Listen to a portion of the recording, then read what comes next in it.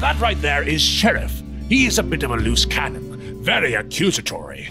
Then there's his counterpart, Angel, a perfect role model for any crewmate. Next we got Stoner. He's a rather peculiar individual.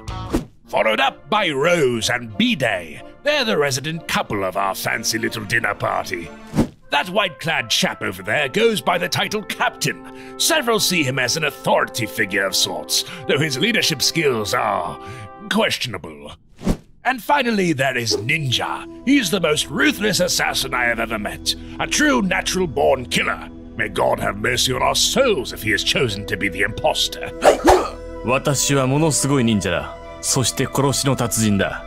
今すぐにでも戦いを始めたい。そうすればすぐに殺すことができるからな。